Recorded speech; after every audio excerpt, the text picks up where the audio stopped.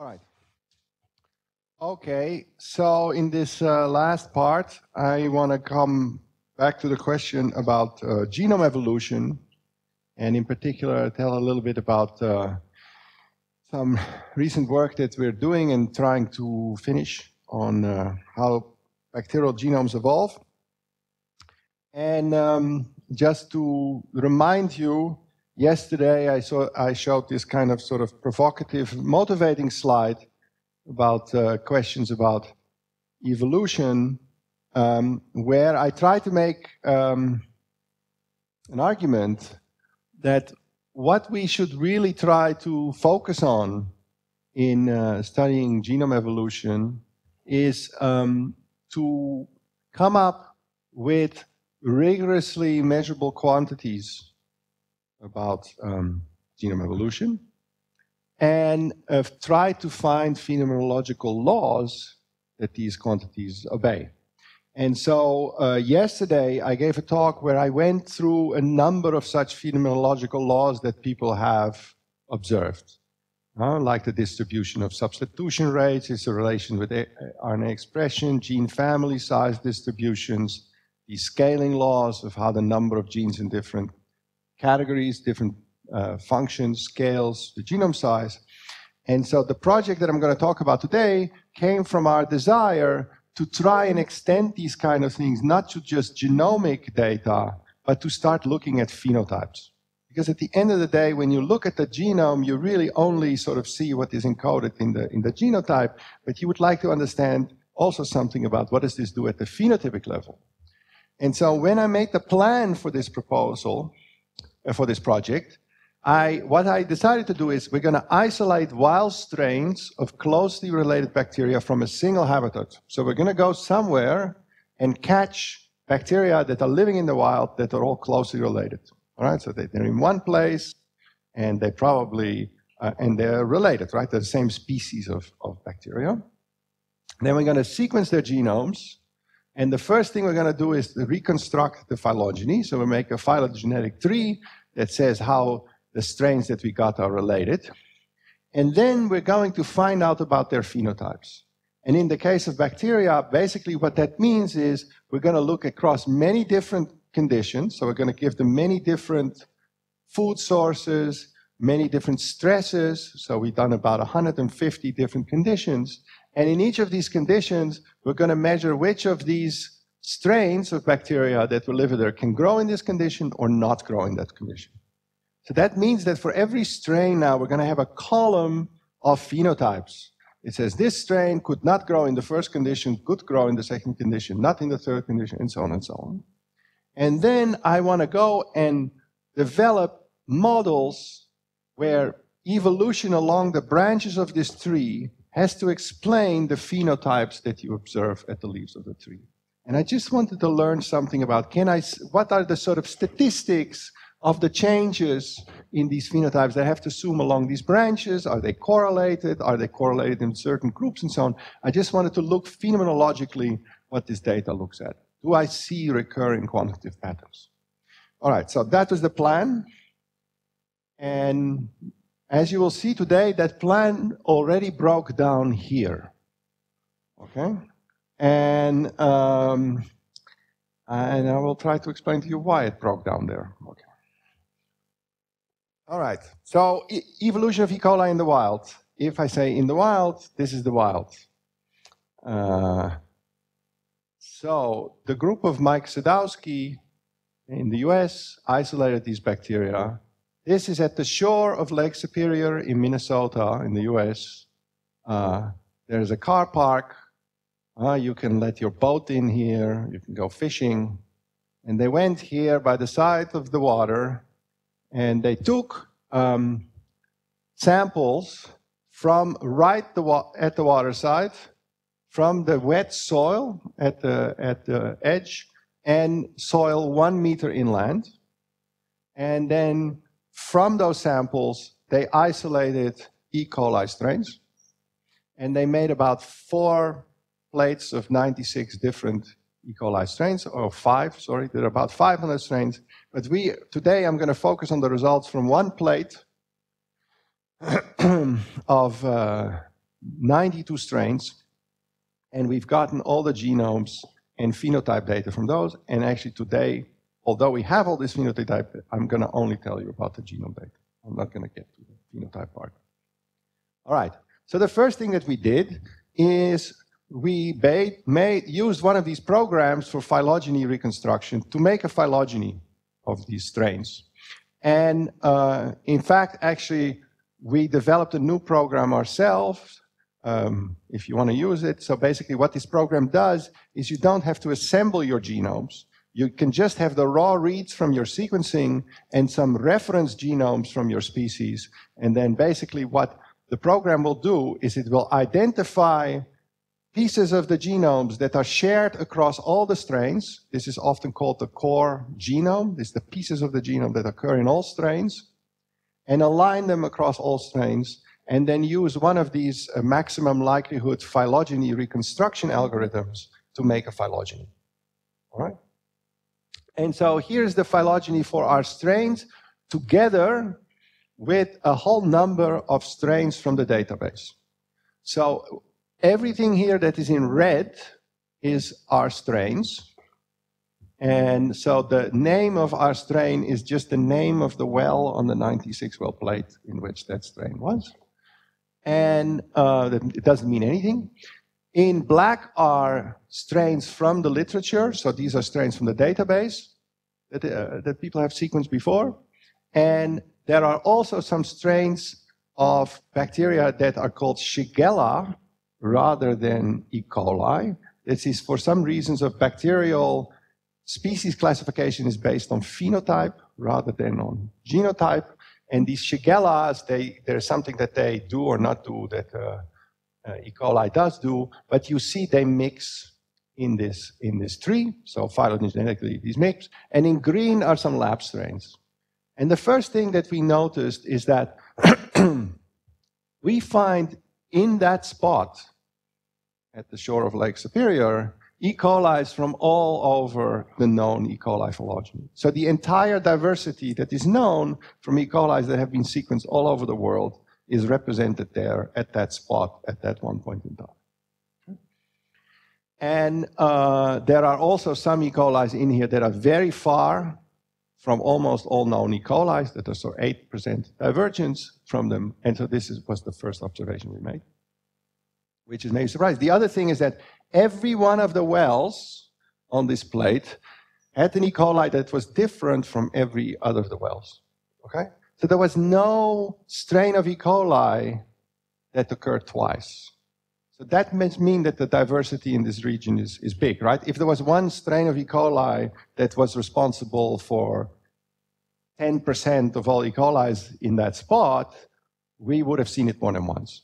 All right, so it sort of says no E. coli strain is present there at more than sort of 1%.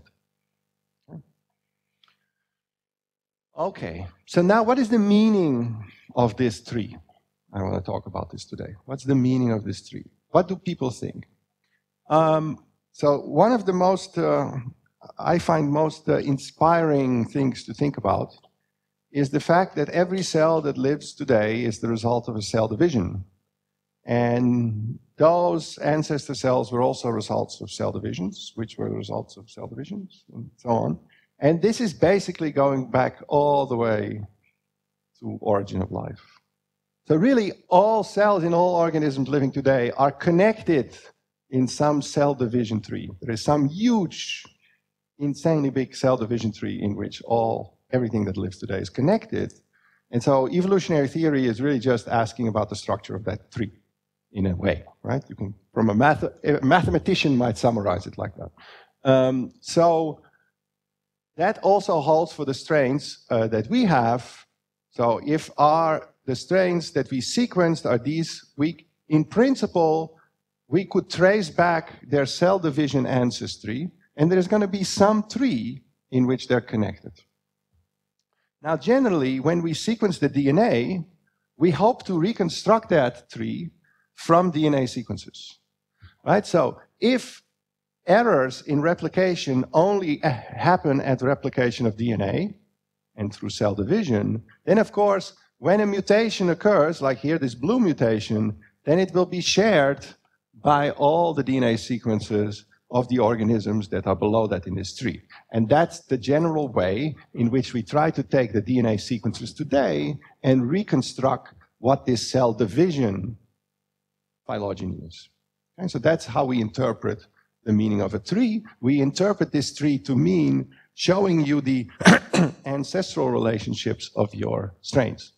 However, it's been known for quite a long time that not all DNA is vertically inherited. There are a number of processes that allow DNA from one cell to make it into the genome of another cell. So, for example, some bacteria can take up DNA from their environment. Most bacteria are infected by phages. These phages may carry some DNA of the host that they previously infected. And so now when they infect a new host, they can inject DNA that came from another E. coli into this E. coli. And then through a process called homologous recombination, so this piece of DNA is going to be homologous because it comes from another E. coli to a piece of this genome. This genome can swap its copy for this piece of DNA that was coming from another E. coli. So this is known. And so the question is, how does this affect this reconstruction of your phylogeny from the DNA sequence? So the first thing that we did is we cut our big multiple alignment. So we have this big multiple alignment of all pieces of DNA that are shared between all these strains of E. coli. So we have 92 strains of E. coli.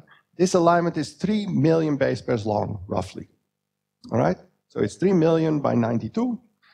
And we first made a phylogeny from using that entire alignment. And then we cut the alignment into blocks of 1 kb long. Okay, so we have about 3,000 blocks. And we also made a phylogeny from each of these blocks. And so the thing that you see is that every block has a different phylogeny when you do this. Okay? Every single block has a different phylogeny. And you may say, well, but maybe some of these phylogenies are sort of within noise of each other, right? So that given the data you could, but that's also not true. So if you look at the log likelihood difference under this sort of model, probabilistic model that is used for phylogeny reconstruction, of each tree, so a block, you take its own tree, and then you look at what would be the likelihood of this block under all the other trees from all the other 2,999 blocks.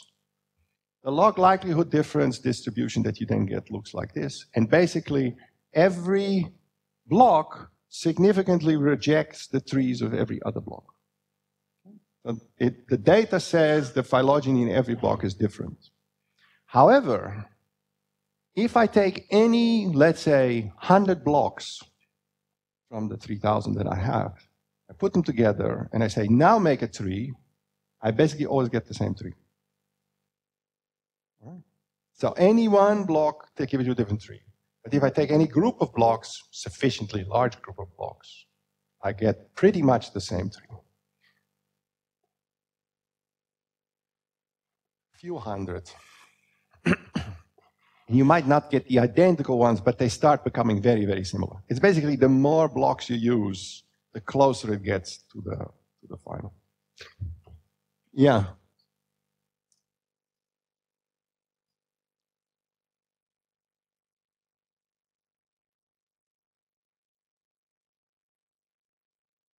Well, the pool has to be big enough, right? Yes. And the point is different subsets give you the same, all right? And so my understanding, so this tree that you get when you take a large number of blocks, is that the clonal phylogeny? Is that the phylogeny of cell divisions? And my sense of the literature is that many people believe, yes, it must be.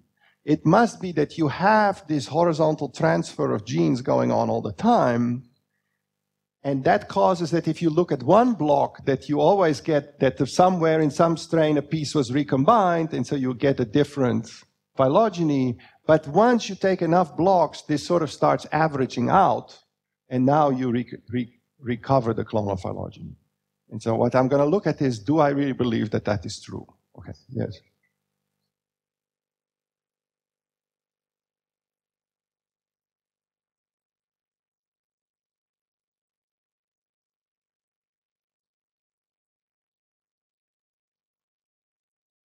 So what I propose is, you'll see, I'll go through what I think is going on, and then afterwards you tell me if that still matches your analogy, or, all right.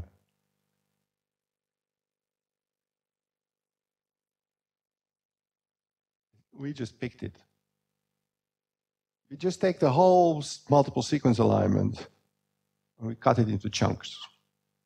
And we here did it with 2 kb.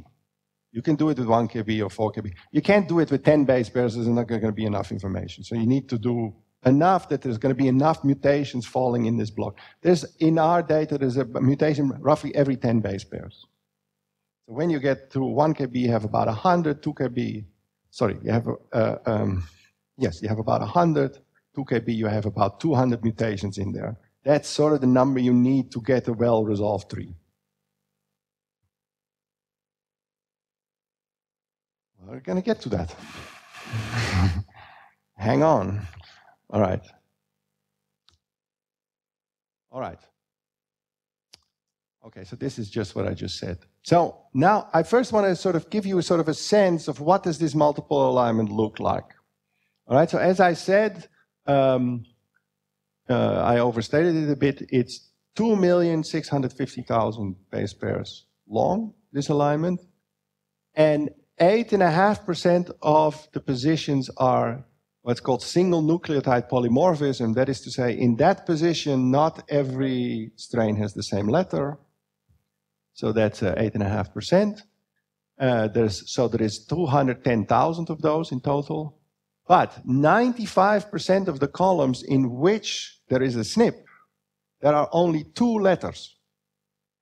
All right? So you find some subset of your strain have 1 letter, and the rest of the strains have another letter, but it's very rare to find 3 letters. Okay, so I made here sort of a cartoon, is that as you go along the genome, sort of every 10 letters, you get a variant, so many of them have no variation, and then when you have a variant, some subgroup have 1 letter, and some other subgroup have another letter. Okay? And so now the fact that the mutation rate is relatively low, and that when you see one, you only see 2 letters. I interpret this to mean that even though the phylogeny, the history may be different for different parts of the genome, when I focus on 1 letter, 1 column in the alignment, there was a single mutation that happened in the history of this column. But basically what it says is if I focus on this column, so I don't know what the phylogeny is for this column. However, I have one piece of information about this phylogeny. In this phylogeny, the strains A, B, and C must form 1 subclade, and the strains D, E, and F must form another subclade, and the mutation happened on the branch between those 2 clades. All right? Because A, B, and C share this, and D, E, and F share those. So basically, the assumption is there are few columns that had 2 or 3 or 4 mutations in their history. But now, so each strain is a bipartition of the set. So at this position, I know E and F form a clade, and the other ones form a clade, and so on. Okay. So now, you can often combine these things, right? So if I take these 3 SNPs, I can make a tree that is consistent with all of these bipartitions. Right? So I've here made a tree, so I put A, B, and C on one end, and D, E, and F on the other end. That's what this thing tells me I need to do. But this thing tells me E and F have to be a subclade with the other ones on the other. So I made this branch. So this mutation happened here on the ancestor leading to E and F. This mutation happened in the terminal branch to D. And this mutation happened in the ancestor of D, E, and F. Or A, B, and C, you can think of it both ways. Okay, is that clear? So I can combine the information from multiple columns in my alignment, and each column tells me the phylogeny here gives me a bipartition, and now I can ask, can I combine these different bipartitions to further resolve the phylogeny? Okay? However, I can also have clashes. Okay, so if I look at this column here in black, it tells me B, E, and F have to form a subclade, but this column tells me A, B, and C have to form a subclade. And these two things are not compatible with each other. So while these three positions may share one phylogeny because they're mutually consistent with each other, I know that by the time I get here, I need another phylogeny because it's not consistent with previous ones. So we can then start to ask ourselves, how long are stretches along this alignment where the columns are consistent with one phylogeny? How many SNPs in the total alignment are consistent with this core phylogeny? Right? So of this phylogeny that I made from the whole thing, how many of the SNPs in here are actually fall on that phylogeny or consistent with it? And how many SNPs are compatible with any one single phylogeny? All right, so the first thing we found that the stretches of compatible SNPs are short. So this is the distribution of how many SNPs I can go in a row before I get an incompatibility. And you see that it's somewhere, typically it's just a few, but it's almost never more than 20. All right? Now I have in total 160,000 SNPs in this alignment, and so that means that the phylogeny must change at least 15,000 times as I go along this alignment. Okay, so the phylogeny changes many times, but it could still be that you have, many sort of inserted pieces where you have a phylogeny different from the clonal phylogeny, from the cell division history, but that there are still many columns, that there is sort of a background left of columns that follow this clonal phylogeny. So we asked, is there maybe a large set of SNPs, even though the phylogeny changes many times, you get incompatible columns often, maybe there's still a large background of SNPs that are all consistent with one phylogeny. All right. So it turns out that the large majority of SNPs is actually inconsistent with any one individual tree. So first of all, if you take the phylogeny that we made from the entire genome alignments, almost 72% of the SNPs are inconsistent with this. Okay, so the large majority of them are inconsistent with that tree. It's also true that, okay, so the length of the branches in this tree should in principle be proportional to the SNP frequency, and we also find that that is typically orders of magnitude off, but I will not go into details about this. But the point is that the core tree does not capture at all the statistics of these SNPs that we find in the genome. And so then we ask, well, maybe the core tree is wrong because it was constructed using an algorithm that assumed there is one tree, and we now know that that's wrong. But maybe I can still find one tree that is consistent with many of my SNPs. So we devised some algorithms to try and find this tree such that as many SNPs as possible are consistent with it. If you do that, you can improve from having 71.7% clashes to 71.4% clashes. Okay, so we cannot find any one tree that can account for more than 29% of our SNPs. Okay. All right, so maybe the problem is, then another thing we thought is, maybe the problem is, well, we're trying to find a tree that really takes care of all strains. But maybe there are just a couple strains that sort of throw a wrench in this thing, right? So if we were to take out a couple of problematic strains, maybe then for the other strains, I can find a nice, consistent phylogeny for most SNPs. And so we went to sort of the other end, and we say we're going to look at just quartets of strains. We're going to take groups of 4 strains. That's the smallest number where you can have a meaningful phylogeny. So if I have 4 strains, I, J, M, and N, there are 4 possible typologies. I and J are close and M and M are close, or I and M and J and N, or I and N and M and J.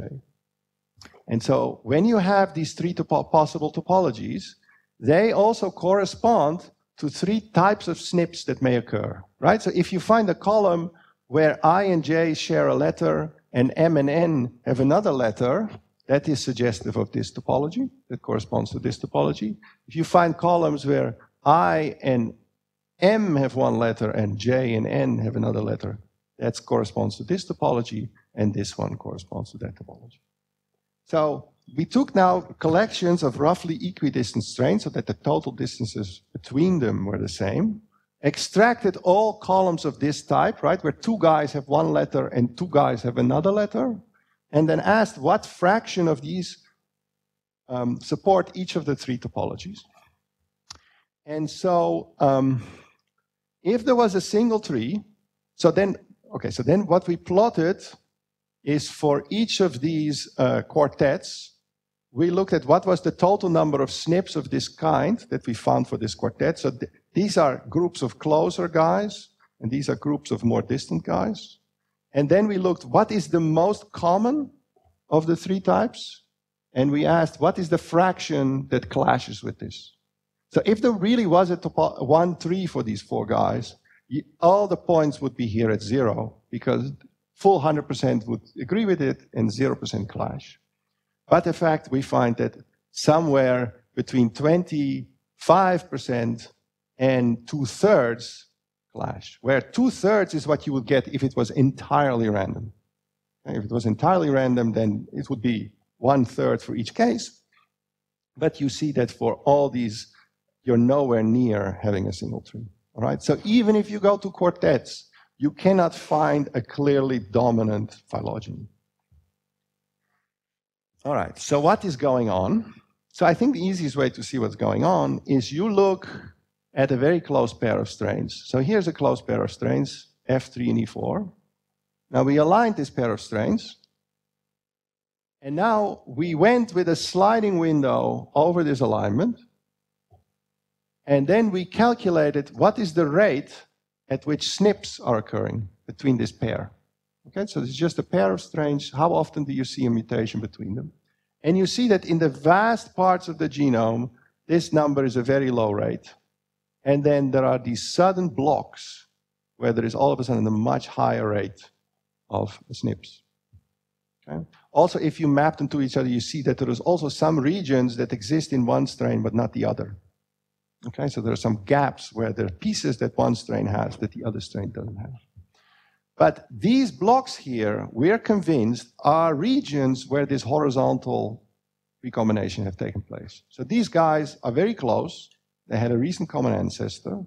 But in the time since they're divergent, there have been a couple of events where there was a piece of DNA that came from another E. coli and was inserted, right, through homologous recombination. The original copy in the genome was flipped for this distal copy. And so whereas in most of the regions of the genome, the rate of mutations is very, very low, the rate of mutations in these regions is like sort of 1%, 2%, which is the typical distance between randomly chosen E. colis. Okay, so these guys are everywhere very close, except for these few regions where they're as distant as sort of random E. coli are to each other. And so we believe these regions have been recombined. So now what you can do for close pairs, you can try to look at this distribution, right? So you can take a sliding window across the genome and ask how many regions are there with 0 SNPs, 1 SNP, 2 SNPs, 3 SNPs, and so on. You look at the distributions of SNP per region. If you do that for this pair, you get a distribution like this. Okay, so this is the number of SNPs per kilobase. So we slide a 1 kilobase block over the genome. So it goes up from 0 to 80 mutations in a block. And this is the fraction of all 1 kilobase segments for this pair of strains that have so many mutations. Notice this is on a log scale, right? So it starts at 10 to the 4 here. So you see that the vast majority of blocks have, 0, 1, or 2 SNPs in them. But then there is this exponential tail where there is a small number of blocks, where there is many more going up to 60 and even 80. All right? So this is clearly a bimodal distribution of the number of SNPs per block. And so basically what we decided to do is to fit those distributions with a mixture of a Poisson. So notice, right, so that if mutations occur at a fixed rate between these two, then the number of SNPs per block that you would expect would be Poisson distributed. So this part, this ancestral part, the part that is still coming from their ancestor, we assume follows a Poisson distribution. And then this other part, we assume follows a negative binomial distribution, which you can think of as a mixture of Poissons with different rates. Okay, because they come from different E. coli that were at different distances, so they're a mixture of Poissons at different rates. It turns out you can do, this fitting works quite well with these negative binomials. And so now once we have that fit, we get for each pair of strains, we get three numbers. We get what fraction of the blocks in the genome is still coming from the ancestor versus what fraction has been recombined. What is the average distance, right, in the non-recombined blocks, which should really reflect the distance until the ancestor of this pair, and what is the average distance in the recombined regions. And so what I'm showing you here is as a function of the total divergence of the block, right? So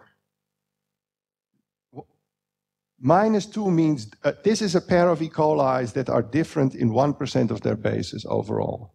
This is 0.1%, this is 1 in 10,000 bases is different, and so on. And on the y-axis, I show what is the fraction of the genome that still comes from their common ancestor, that has not yet been recombined.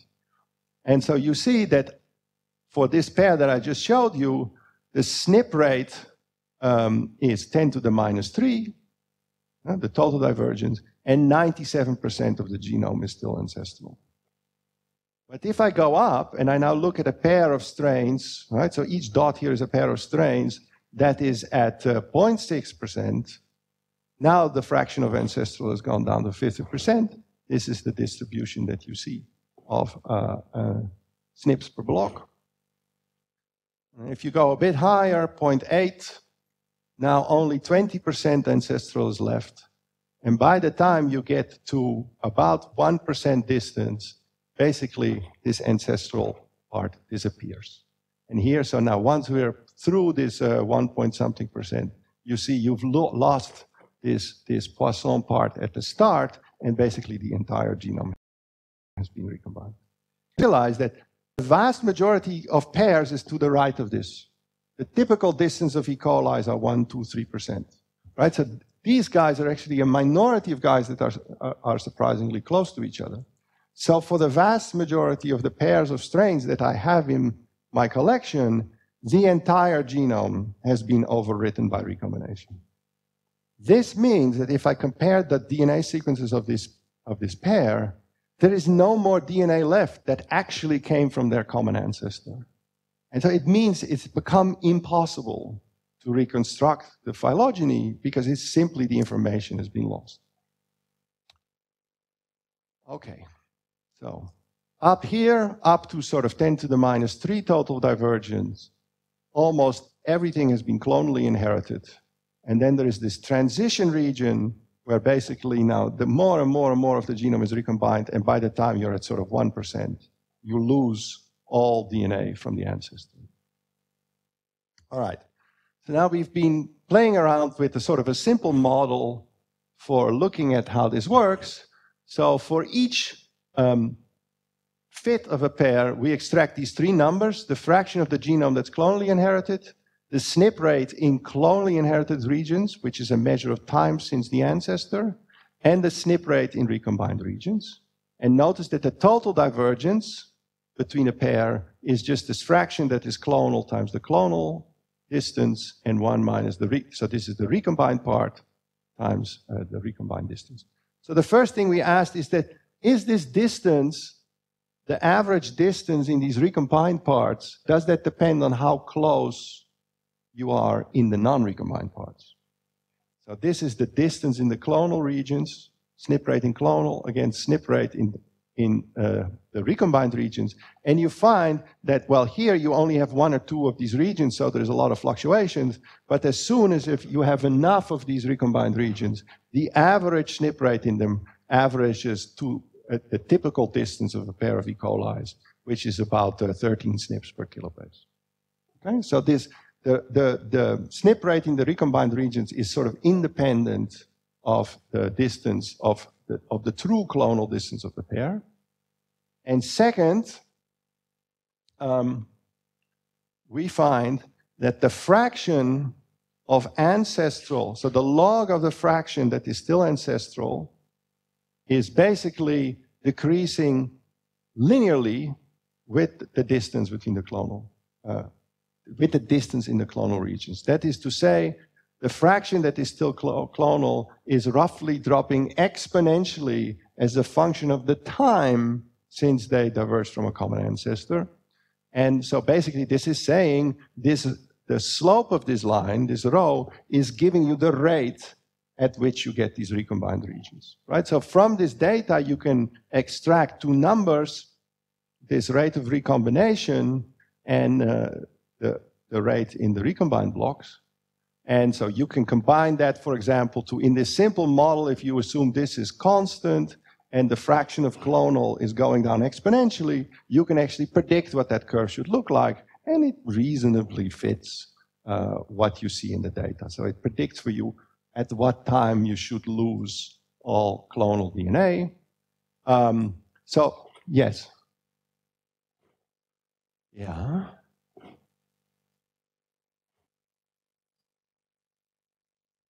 Yeah, this is, okay, so we have in our collection, there's 8 guys that are much further apart from the other ones than E. coli typically are. They're at 8% divergence from the rest.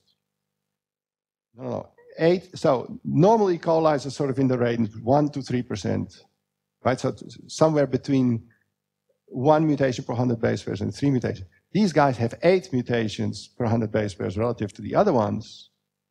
And probably some bacteriologists would say that's not E. coli.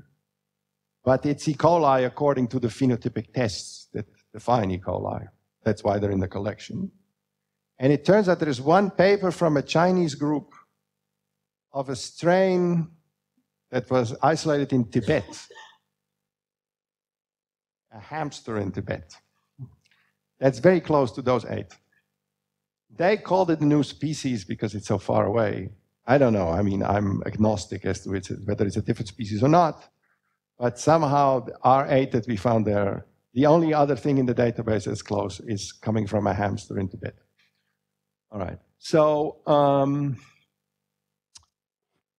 yeah.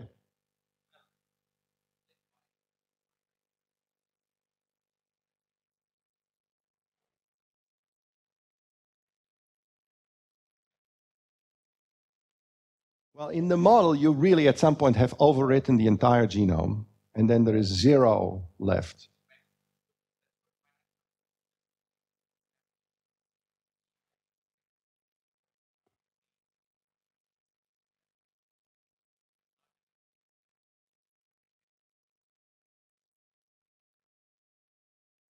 Yeah. So this is just telling you what you expect to happen, right? So there will be fluctuations around that. Right, so I'm just assuming recombinase block come in at a constant rate, and then you can say, what's the expected time where you hit 0? This is just giving that. I'm not saying that in every realization it happens right there.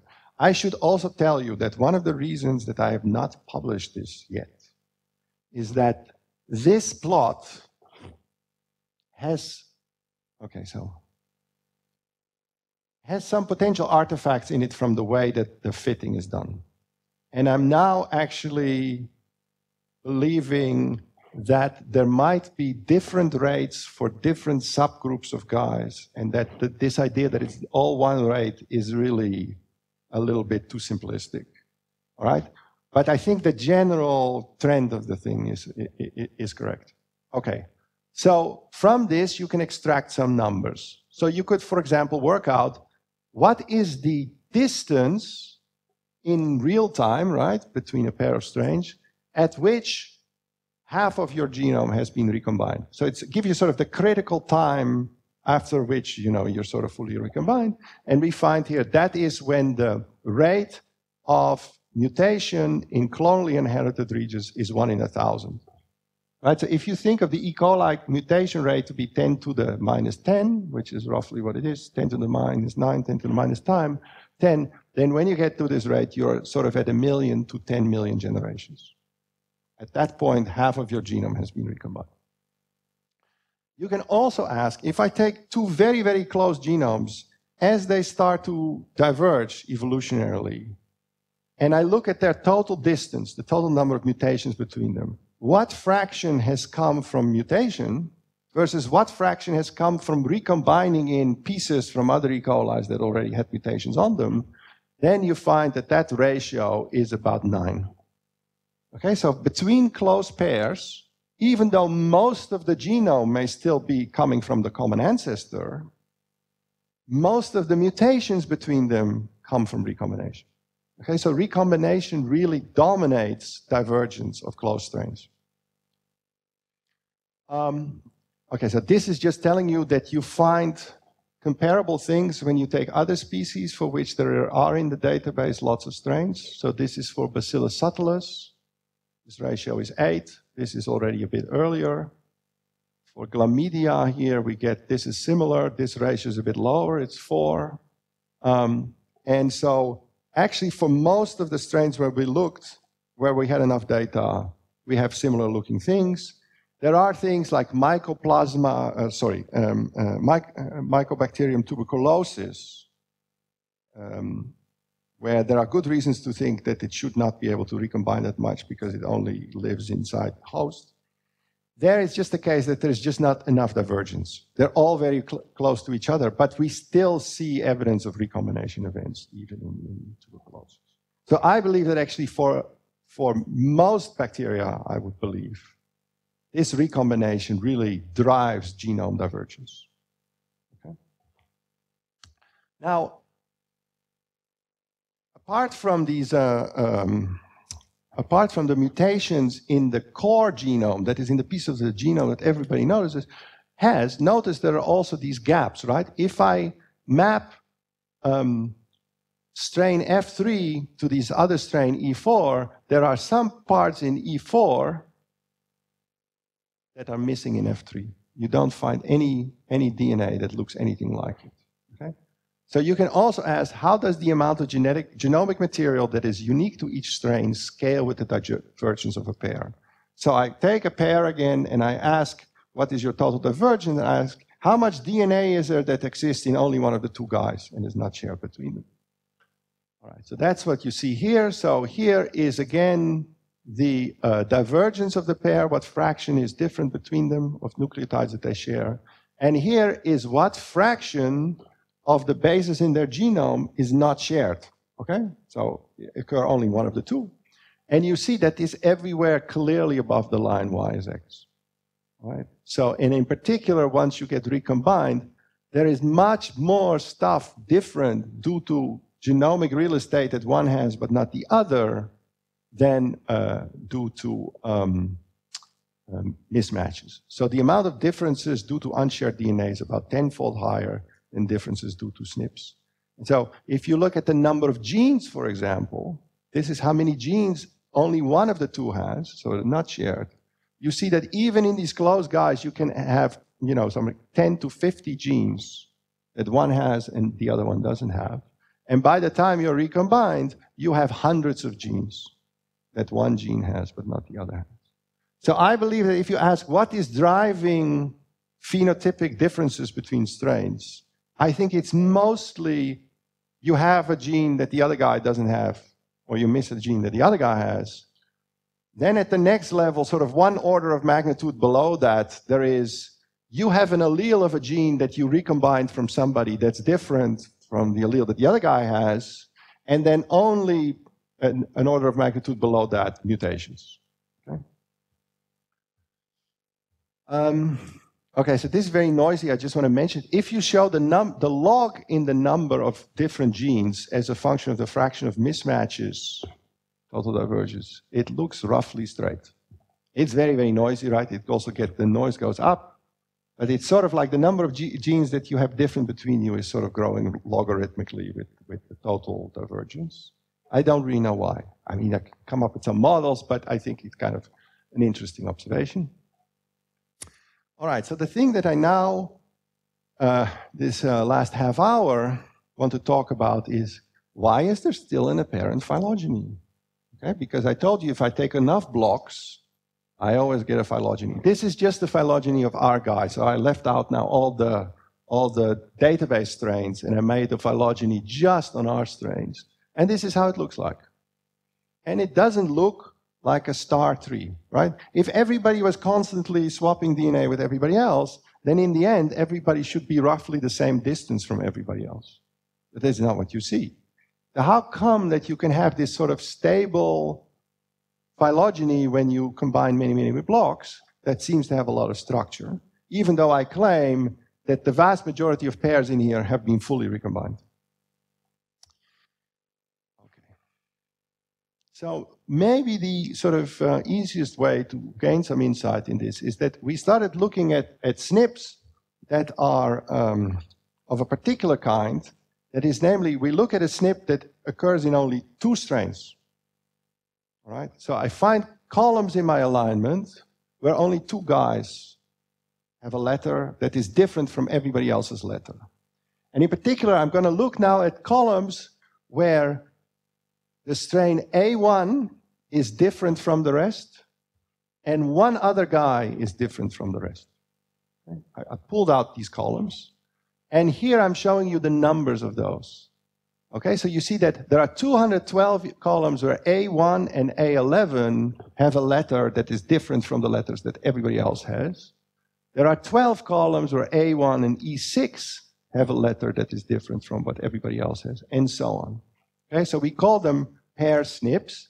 And what these things say is that whenever I find a column like this, let's say I find a column with A1 and 11, it means that in that part of the genome, A1 and A11 are nearest neighbors in the phylogeny. And the mutation happened on the branch leading to the ancestor of these 2. Okay, so if there was only one tree, then there would be only one pair. You can only be a nearest neighbor with one other guy, and so all the SNPs of that type would be with one guy. So we clearly don't have that, right? So A1 can be nearest neighbor with many different guys in different parts of the genome.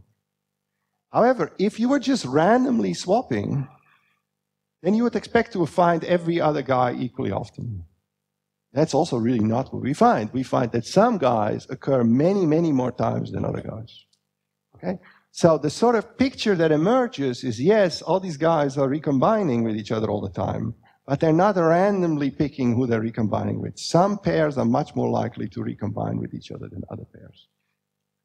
All right, so if I do this, all these pair SNPs, but now I don't do just A1 with everybody else, but I do everybody with everybody else, it looks like this. And so this graph shows all the pair SNPs that I see, and the thickness of these edges is the logarithm of the number of times it occurs. Okay, so you see that you clearly see very different thicknesses. So it means that there is a wide distribution of occurrences of these pair SNPs. Right? Some pairs have a SNP much more often that they share than others. Which again, it says there are very different rates of recombination of different pairs with each other. So what we now did is we made a plot of the distribution of thicknesses of these edges. Just sort of how many edges, how many pairs are it you see 1 time, 2 time, 3 time? All right, that distribution looks like this. All right, so it basically, so this is the reverse cumulative distribution. What fraction of all possible pairs of types occur more than this often? Okay, so there are many, right? So half of them occur, 3 or more times, and 5% occur more than 100 times, and 1% occur more than 1,000 times. But this is shown on a log-log plot, and this distribution is roughly straight. It's not very straight, but it's going over 1, 2, 3, sort of more than 3 orders of magnitude. It's clearly a very long-tail distribution of the rate at which you find different pairs. All right, so it means there is no typical scale in this distribution. Yes? This? Yeah.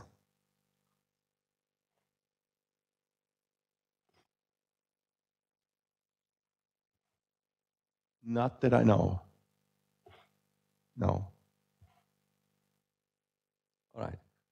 So I think this is actually a very important result, because most sort of population genetics models and coalescent theory models assume that you start from some population that is sort of equally mixing, where all the members of the population are sort of identical and interchangeable. And maybe you have subpopulations with some things, with some migration between them, but the basic entities are groups of individuals that can be considered interchangeable for your stochastic process. And this, to me, sort of suggests that that's already fundamentally a wrong approach. It's if I look at all these strains that I have, they have a sort of identity that says for any pair of strains, there is a different rate at which they're recombining, and these rates are picked from a very long-tail distribution. Okay? So you can play this game also for higher groups, right? So you can take triplets, right? And now I look at columns where there is a group of 3 guys that share one letter and everybody else has another letter. And then I can ask, how often do I see each possible triplet, and make a distribution of that? And so this is for triplets, this is for quartets, this is for quintets, this is for groups of 12 guys. And you see that no matter what you pick, for all these subsets, the distribution of the relative occurrences of these different types is roughly power law, although the slopes of these power laws are changing a bit. This is also true for other strains. So here is Chlamydia. Here is Staphylococcus aureus, Salmonella. Here's the human genome. We went to 1,000 human genome alignments. We played the same game. We just went to all the columns and asked, what's the distribution of a pair of individuals sharing a SNP that everybody else knows how to triplet. So here you also find very good power laws. Okay? Slopes of this power law are all relatively close to 3. So they're different. So here's a summary, right? So this is for pairs, triplets, single, pairs, triplets, quartet, 5, and so on. These were the exponents of the power laws for the bacteria that I showed you. This is the exponents for human. So human is clearly different and it's kind of flat, whereas here the sort of the exponent is still seem to be going up a bit. And so the way I think about this is that these frequency distributions of these N SNPs, as I call them, tell you something about the population structure. It tells you sort of how much structure is of the population, how biased, skewed is the distribution of the rates at which different pairs of strains are recombining. And when you look at 2 SNPs, you're looking at recent events, right? So these are events that were recent that only a pair shared them. 3 SNPs are further back in time. 4 SNPs are further back in time. So as these exponents are telling you, they're telling you something about how the skewness of the population structure is changing as you go further back in time. Okay? Now, what exactly it encodes about the population structure, I have not yet really worked out. Okay? I'm still playing around with what kind of models would give you these kind of power law distributions, and it's not so obvious. Because all the models that exist start from assuming interchangeable entities. Okay? All right, so this is the guys that did this work. Chris Field did all the phenotyping, genome sequencing, genome assembly, gene annotation, orthology alignment. And Thomas Sakoparnik worked on the phylogeny and the SNP statistics. So just a summary, right? For most pairs of E. coli strains, none of the DNA in their alignment stems from their clonal ancestor. All of it has been recombined. And for a typical pair, just maybe 10, 20 times overwritten since they had the common ancestor. So recombination drives genome evolution. It introduces substitutions at almost 10-fold higher rate than point mutations. You cannot reconstruct the clonal phylogeny of the sequences from DNA. And the apparent phylogenetic structure that you get when you make a tree, which is what everybody does, is not reflecting ancestry, but it's reflecting population structure. And instead of there being a single recombining population, or separate subpopulations, there is actually a long-tailed continuum of different rates at which different guys are recombining with each other. And we think that you can characterize this by these exponents of these n-SNP distributions. All right, okay. So I think that was all the material that I prepared for one less lecture, right? I think I'm gonna leave it at that. Thank you.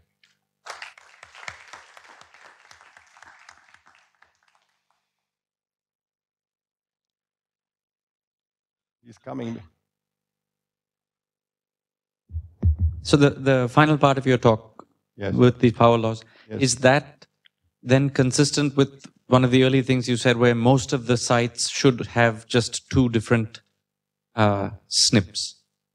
Yes, and that's because still it's still true for any okay. So any position still has a phylogeny. And whether you get mostly 0 or 1 is basically just of what is the total time until you get to the final common ancestor of all 92. And that's still reason enough for these E. coli that for almost all these trees, there is just 0 or 1 mutation.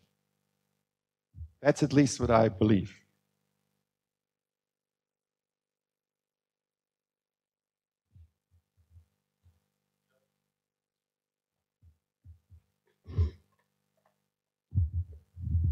Does it make sense to go in a multi-level tree fashion? So you could take the most conserved genes in the E. coli and make a rough tree out of that, get some subpopulation groups, and then make a horizontal gene transfer tree between them.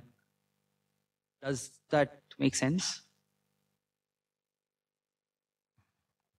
I'm not quite understanding. So what do you could take some genes which are more conserved, make a tree out of that to get subpopulations of E. coli which are more closely related, and now within them, with the SNPs, make a horizontal gene transfer tree. One a vertical tree, one a... But I still need to find, okay, so yes. Okay, so maybe an answer to give to this is that, so there are many, there's a bunch of algorithms that have been developed that try to first take the whole genome and reconstruct the clonal phylogeny from the whole genome alignment, and then go back to the single genes and ask, can I now estimate what horizontal transfer events occurred for this gene? Okay, so there are algorithms for doing such things, and some fairly sophisticated algorithms. However, it does require that you know the clonal tree. You need to know that cell division tree. And what I'm arguing here is that the DNA sequences simply do not contain the information to reconstruct it. So there is just no way for you to know what are the true clonal relationships of your strains. Even for a very highly conserved gene, this will not be true. Yes, even for a very highly conserved gene, this will not be true. Yes, there is no, okay, so that's another thing that some people believe, right? Sometimes you hear people most of the time people just wave their hands actually, but they sort of suggest, well, there are subsets of genes that are the most conserved genes, essential genes, that which are not hit by recombination. And there is an assumption that there is a subset of genes which are not hit by recombination, and you can make the tree from those. But we don't find any evidence that that's true. It looks to us like every region of the genome is hit. We don't find any regions that are not hit. Okay, I think you were first. And then... Okay. Sorry. Okay, yes, sir. Yeah, thank you. It is interesting to note that most of the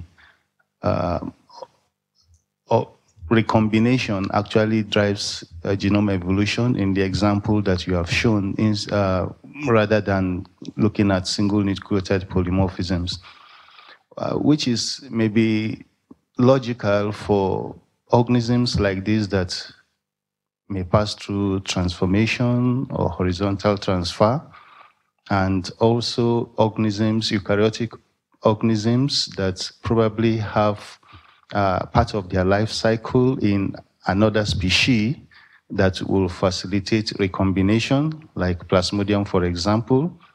But looking at other organisms like Entamoeba, histolytical Hartmanni, that do not have another life cycle in another organism, and probably we may not foresee transformation or horizontal transfer. Will you predict that? I'm not going to predict anything. I'm just going to say, please point me to a nice collection of genomes of such an organism, and I will do the analysis, and I will tell you if it looks like they also recombine or not. Because it's true that, I mean, when I give this talk, I always have people that say, but I know organisms that don't do this. And for example, there were people that told me, for sure, Staphylococcus don't do this. We had data for Staphylococcus. Well, they do this.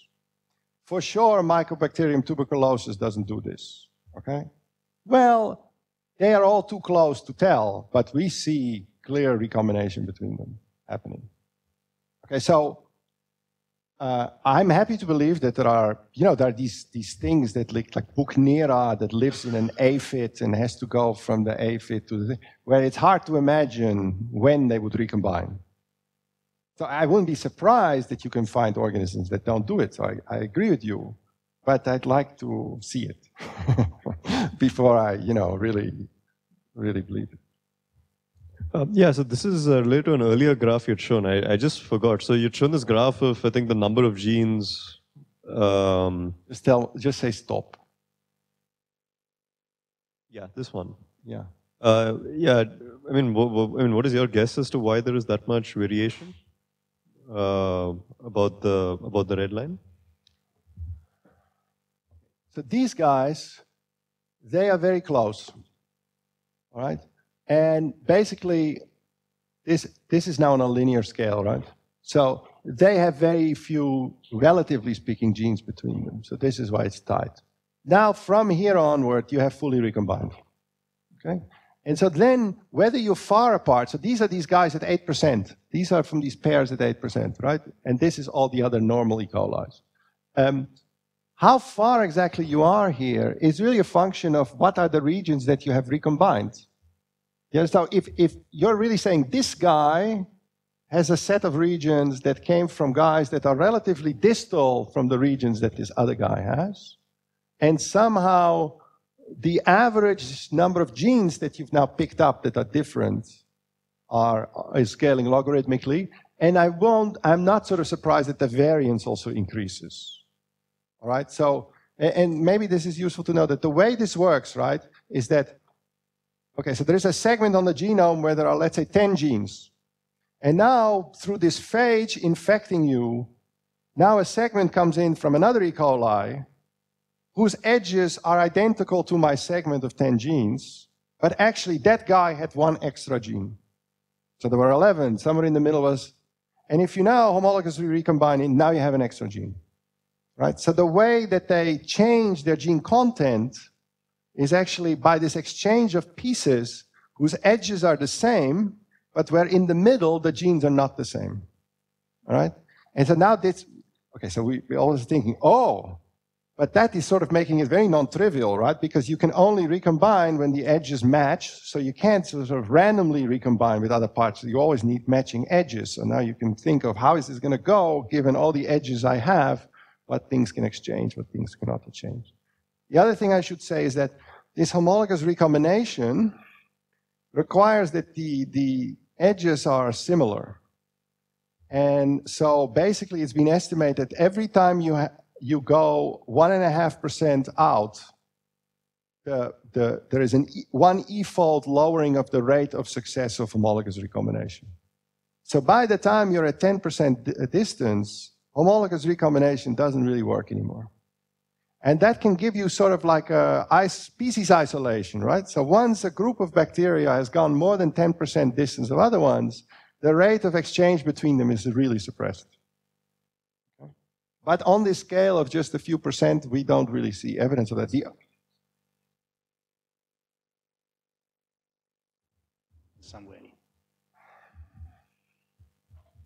Yeah, so I think we don't have enough variation in distances.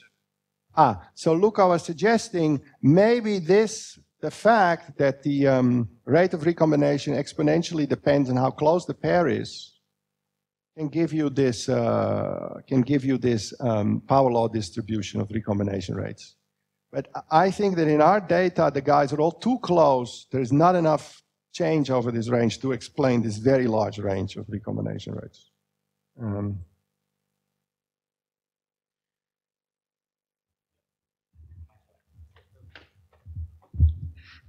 You started by saying that the sort of global diversity of E. coli is sampled on this shore of Lake Superior.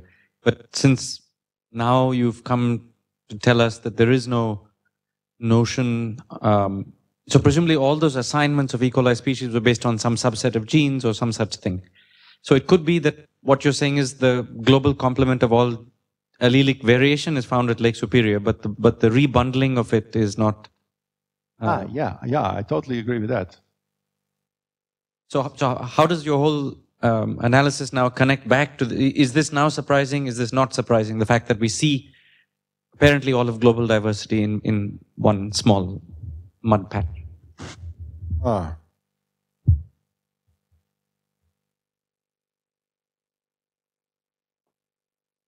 Yeah, that's a very good question, Mukund. I have not really thought this through enough to really give you an answer right now.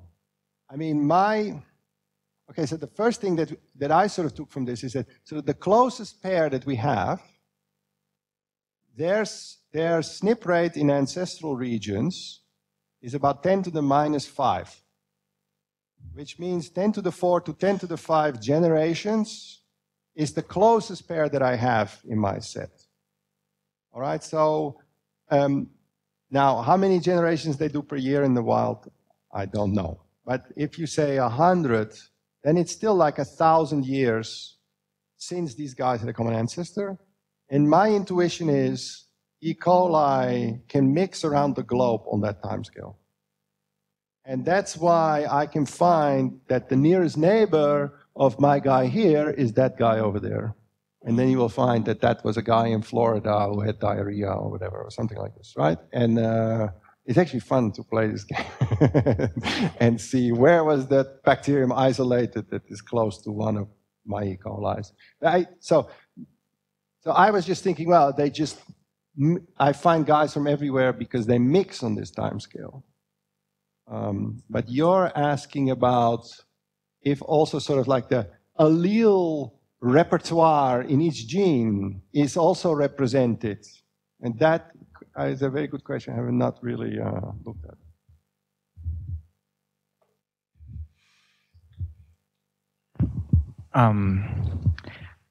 So what if the tree is not the proper mathematical structure to capture such a phenomenon as recombination? All right, so yeah, okay, that's good, but then what is? I still believe that every nucleotide in the genome, there is a tree. That still holds. Okay? There is a unique phylogeny history of replication events that led to this letter, this homologous letter. So you have to think of a distribution over trees. Right? So basically every position in the genome, in my alignment, is one tree, and those trees are taken from some distribution. And basically in coalescent models and so on that are used, people have models of these distributions. However, it's sort of assumed that the identity of the guys at the leaves are interchangeable in those distributions. And so basically what this says is that assumption you have to drop. You have to write down some stochastic process that says there is some structure that these guys have. So when I'm thinking about this, I think maybe there's some abstract space where you can place each E. coli in this space, and then they can only recombine when they're near each other in this space, or the probability that they recombine drops as you, and so, you know, they move around in the space and divide and so on, and the recombination is proportional to the distance in the space. And then if you assume that the number of neighbors at a certain distance goes up exponentially with distance in the space, then that can combine with exponential falling of the rate of recombination with distance to give you power law distributions. So that's sort of the way I'm starting to think about how you can get these statistics, but I haven't been able to make it work when the rubber really hits the road. I just wave my hands a bit, but I haven't really made it work yet. Does it answer your question? I mean, there are, for example, people, maybe you're referring to this, right, that do, instead of phylogenetic trees, that do networks, right? So there's a number of computer scientists that work on these things of putting alleles on networks rather than on trees. And I've talked to some of them to see if that would be an abstraction that would be useful. And the problem that I have with this is that it's very hard to map what's happening physically and in evolution to the way they represent these things mathematically. And so I think it didn't help me in the end to think of it like that.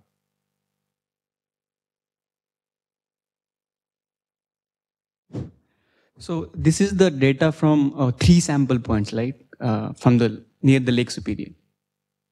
Yeah, I think there is, so the details of this is these 5 plates over 1 month in 2006 and from 3 locations. Okay, 3 locations. Yes, either the water side or wet soil at the edge of the water or 1 meter up. And now you're going to ask me, is there any correlation by where you go in this tree and where you were sampled and what day you were sampled? Yeah. No. So I was just going to ask if it fits well with the all the analysis which has been done with the. Yeah, well, it certainly doesn't contradict it. It says there is not a very clear association between what day and in what precise location you were sampled. So are they evolutionary, like if we reconstruct the trees for each data points, like each locations, yeah. Are they clustered together? No, they have the same representation. Find some guys that were all from the soil and that were on one day and they're in one group, but then next to it is a guy that came from the water and from another day that also goes in this group, right? So there is very little association. Thanks. If there are no further questions about this talk, then I'd like to ask a question about the talk that you did not give, which is about the phenotypic effects. Is there any evidence of all this that you've described? You want it all, huh? Huh? You want it all. Yes. So is there any sort of imprint of all this in the phenotypic analysis that you might have done? Or anything else that you would like to tell us about them? Okay, so I'll tell you what is the bottom line about the phenotypes. Maybe I'll show you 1 or 2 slides, then if you let's go to all this.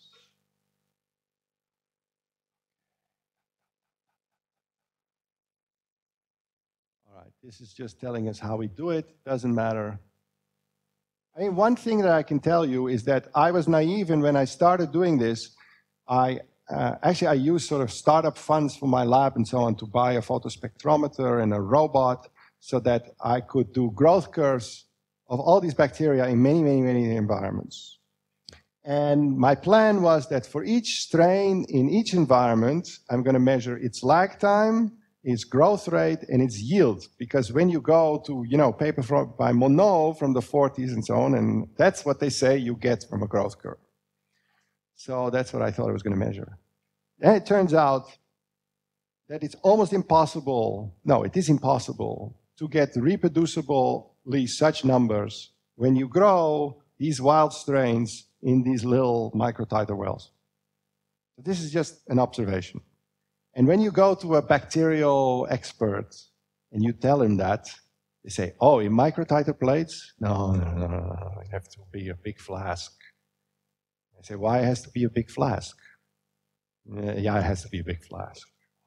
Okay? And also, you just wake them up from the freezer and you do one overnight? No. You have to transfer them for a couple of days in the big flask and then only measure at the end.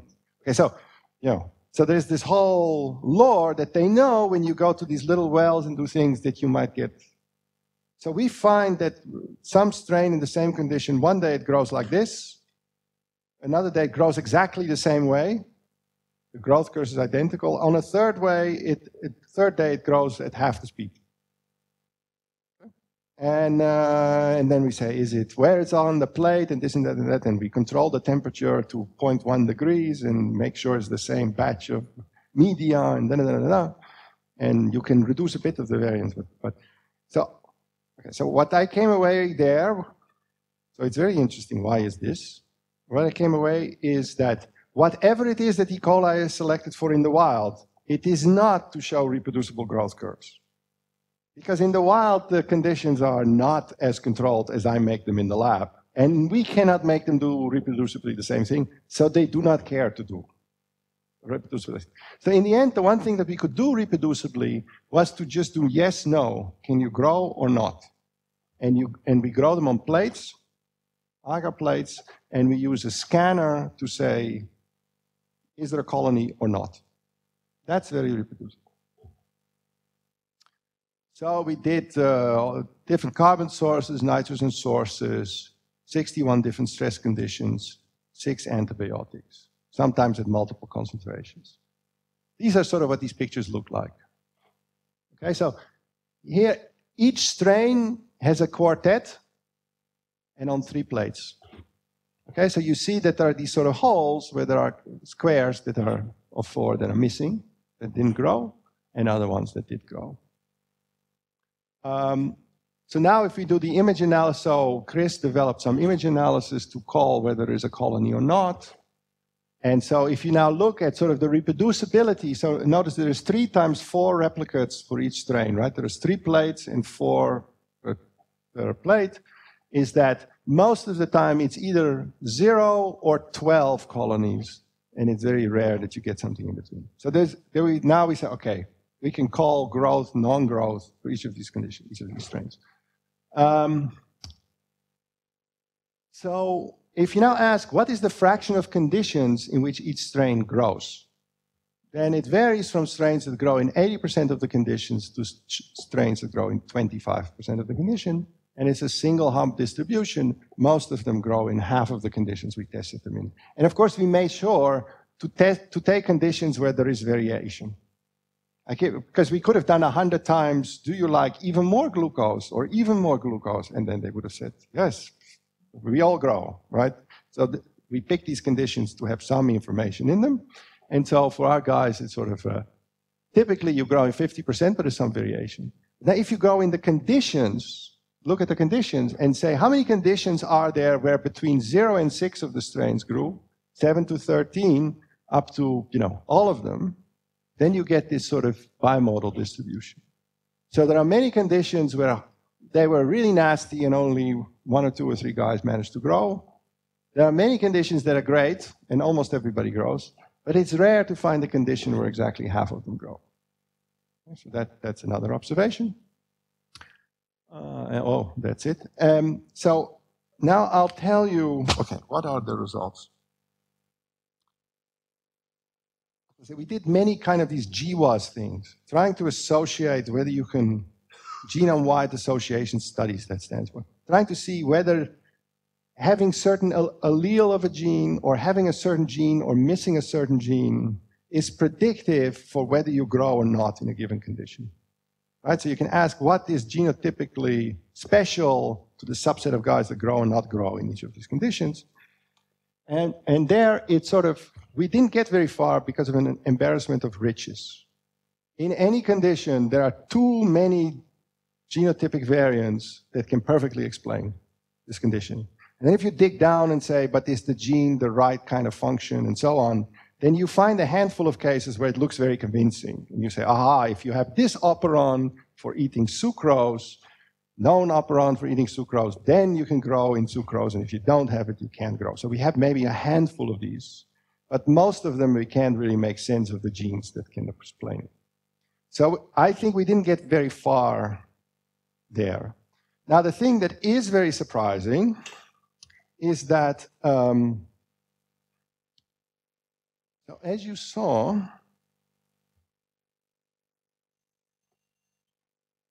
different guys have different size colonies. These colonies are not all the same size. So Chris figured out if you take we always grow in a reference condition, just glucose, to make sure that nothing went wrong with the overnight of the cells and that they were alive and so on.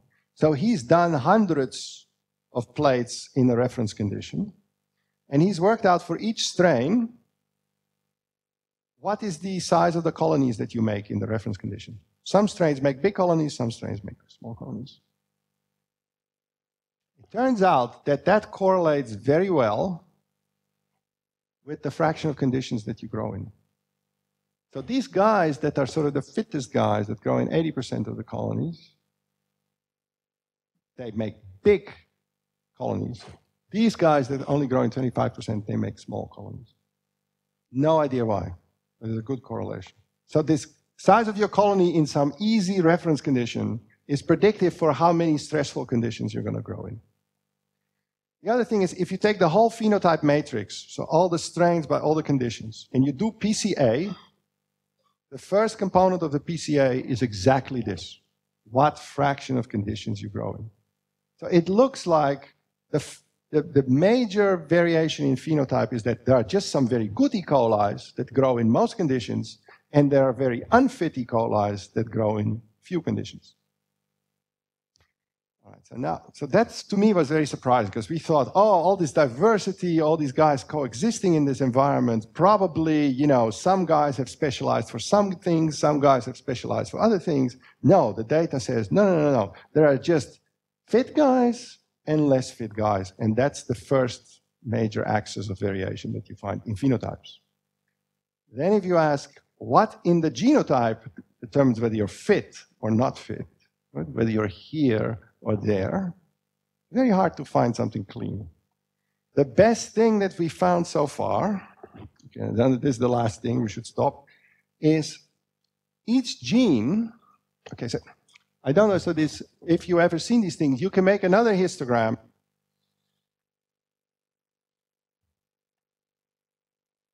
Where you ask, how many genes are there that occur in only one organism, in one genome? How many are there that occur in 2? How many in 3? How many in 4? So this is number of genes.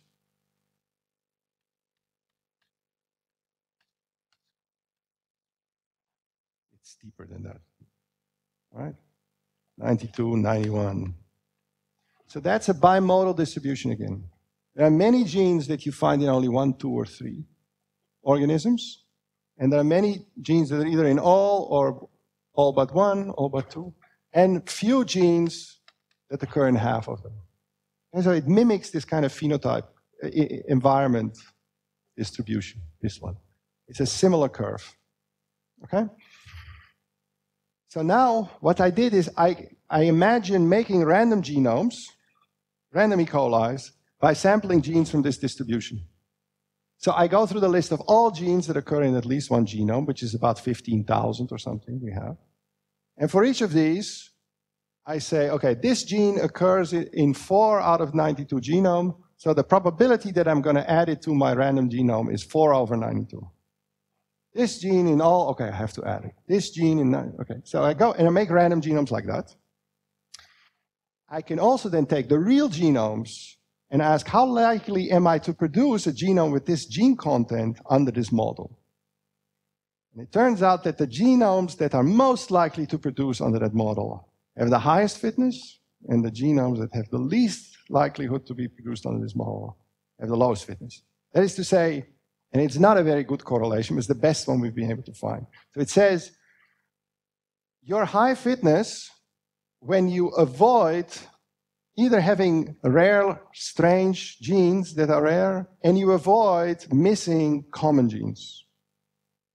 then you have fitness. If you have missing some common genes, or you have strange rare genes, many of them, you tend to be low fitness. And so my sort of zeroth order interpretation of this is that recombination is happening and is bringing in new genes all the time. And it's almost like a mutation in gene content. And by and large, those mutations are deleterious, just like any other mutation. Okay, so the more of that has happened to you, and you've got a whole lot of rare genes and lost a couple of common genes, that's going to be bad for you. That's the phenotype story. Unless other people have. So why are these other strains there then? Is there, this seems to go against the standard law, right? That if you're not fit enough, you won't survive there. Yeah, I think I will have a hard time convincing many people. I mean, that this is correct. I mean, so it's very easy to say, look, you've varied carbon source, nitrogen source, you've added some antibiotics, you've added salt, you changed pH, you played in your lab with some variables that you could play with. These are just not the relevant variables for E. coli. The relevant variables are all complicated things about the stuff that occurs in hosts and molecules that you don't even know about and so on. And that's certainly possible. It's certainly possible that basically, we're testing people's ability to do something really, really strange, which would have nothing to do with what people in the wild are selected for, right? Put them in. So it's easy to say that, but I'm just sort of reporting what we see with the data we have. And okay, so why do these guys are there? Maybe the differences in fitness are not large enough to weed them out on this timescale. Right, so maybe a good question would be, thank you actually, because now you made me think of this. A good question would be, is it true that for every low fit guy, there is a high fit guy nearby? Or can I find an entire, group of apparently low fit guys that are far away from any high fit guys, which would mean they must have persisted for a long time. Right? Good idea. Haven't done that yet. Thank you.